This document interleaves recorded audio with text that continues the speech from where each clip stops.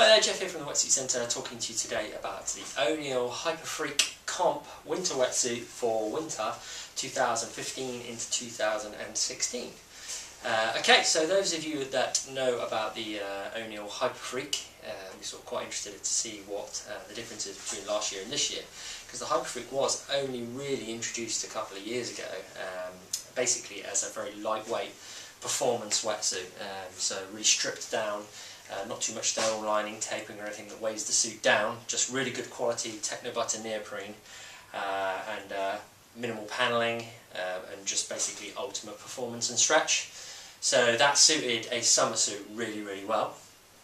And obviously that went across into the winter suits and it went down a storm. You know, people that essentially maybe aren't surfing water as cold as maybe like kind of like the North Sea and sort of like, you know, 6 or 7 degrees, or maybe just people that don't feel the cold, that don't go in for that long, or for people that, yeah, as they don't feel the cold and stay really, really active.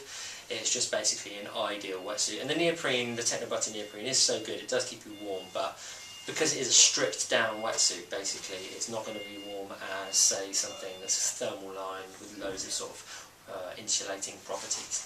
So the Hyperfreak came across last year as a winter wetsuit. It was really, really popular, really well priced. I think it was about 175 quid, and it flew off the shelves. You know, it was really popular here. We had the chest entry system, and then what's happened then is they've basically had a little shift around in the sort of series of wetsuits, and the Hyperfreak has changed again for this winter. So what you had this year was the introduction of the Psycho 1 series in a chest zip. So it used to predominantly just be a back entry wetsuit. And now it comes in a back entry and a chest entry, which we've done a separate video on.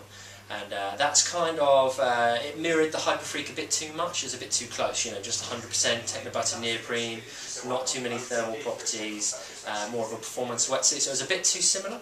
So what they've done is done the Psycho 1 for around the price point of just over £200, and they've changed the Hyperfreak again. Okay, so the Hyperfreak for winter now is ONeill's punt at a zip-free wetsuit. So if you've sort of been following any of the wetsuit technology, the whole zip-free thing has become a legitimate style of wetsuit, especially for sort of the likes of Billabong and Rip Curl, who've done the flash bomb and zip-free versions, was taking off really, really well, and they're really good suits. Having sort of owned one myself, a zip-free suit, fantastic, really loads of flexibility, and yeah, just a nice idea, and one less thing to go wrong on a wetsuit. So the Hyperfreak has now sort of come into the, for the winter anyway, is going to be the sort of Hyperfreak Comp is going to be the chest, sorry, the zip-free wetsuit. So they're not doing a chest zip wetsuit, they're going to leave that to the Psycho 1.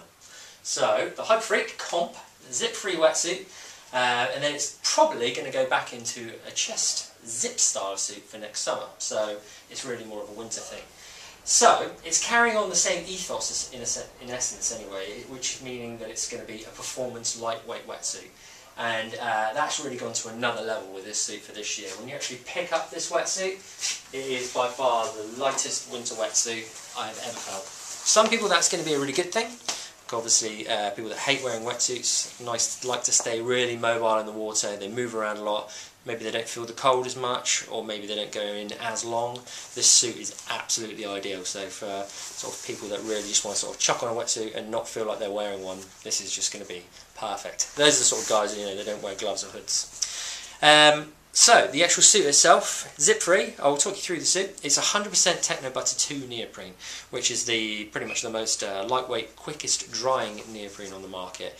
It's got 80% less cotton in the actual sort of weave over the lycra on the suit, making it super, super lightweight, making it really quick to dry, and also making it really flexible and soft. Okay, so it's 100% whole of the suit is made from that material. They're not messing around with any sort of unnecessary panelling, so no smooth skin, no sort of thermal lining on the inside. It's just basically one big piece of neoprene wherever they can do it, stitched down the side, not interrupting with any sort of movement of the body to give you uninhibited stretch throughout the entire wetsuit. Sort of you get that around the sort of shoulders there, under the arms, there's just no stitching at all, and then one pre-bent seam running down the arm, so just loads and loads of flexibility. It's a 5'4", so you've got 5mm on the lower body, and then you get the 4mm around the upper body. Okay, and as I say before, 100% techno-butter neoprene, and it's really hard to convey exactly how soft and lightweight this suit is.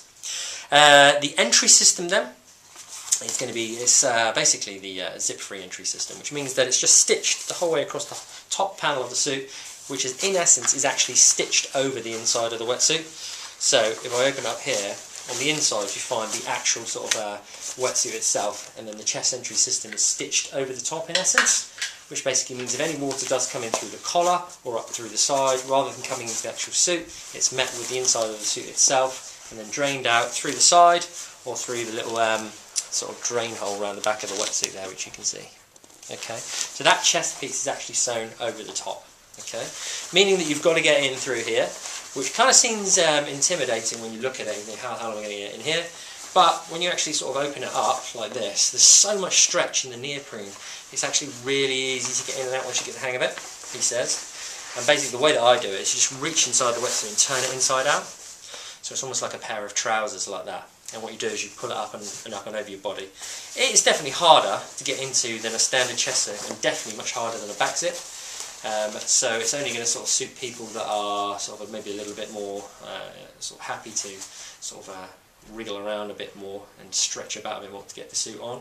But once you're actually in the suit, the rewards are really good. Obviously you've got no back zip on the wetsuit, which gives you a freedom of movement throughout the whole back panel of the wetsuit.